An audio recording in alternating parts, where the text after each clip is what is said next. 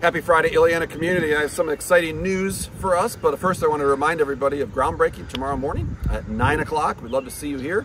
The ceremony will probably last a half hour, and then everyone's invited into the Commons for Chick-fil-A and pancakes and sausage and hash browns, so we'd love to see you there, 9 o'clock.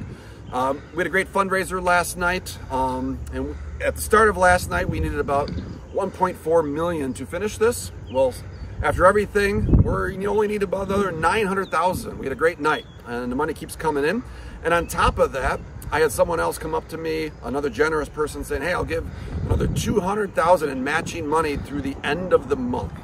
So there's a lot of momentum to get this thing fully paid for, and I want to thank all of our incredible donors. Everyone is so generous. But we got a little ways to go. We can get this thing done. So anything of the next till May 31st is matched up to $200,000. So thank you to everybody. And as we build this area for our kids. So thank you very much. I'd love to see you tomorrow morning, 9 o'clock.